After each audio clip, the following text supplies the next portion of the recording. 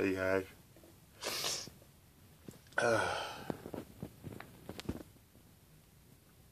This room is about the size of somewhere an elf could live. He would really like you here, Randy. Let's see. This is a lamp that's here. I wanted to show you guys the size of the room is like, there's a door. See how the ceiling goes down? You can make a little fort over in there if you wanted to. And the ceiling goes down on the other side too.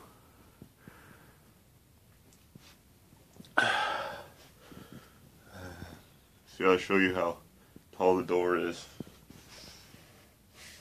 Look. See? That's how tall that is in the door. And the ceiling goes down. And there's a little ladybug inside the light here. Cool. Don't know if he's still living, but, well, we thought he was alive for a minute. And then check this out, guys. I have a picture of you in here. I just put the glue on there.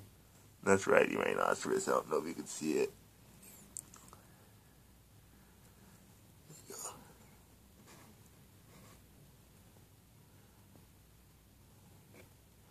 Maybe it's because there's glue on it or something.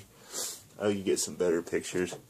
I want to get your school pictures that you guys got for this year. For this year, I'm going to plan on putting a TV right over there. But I'm going to have to go to the place where we used to go over there in Gresham. So that's going to be sad. Going over there alone, I get sad whenever I go to Gresham. I think this Crayola wasn't here before I left. I mean, somebody's been in here. You would like it here because there's other kids, you guys. It would be somebody you can play with. Those were the best days when we used to be in a shelter together. I think we had the most fun in those places. There's kind of crappy lighting in here. I'll show you the hallway, I guess. I don't know, I just wish you guys were here with me.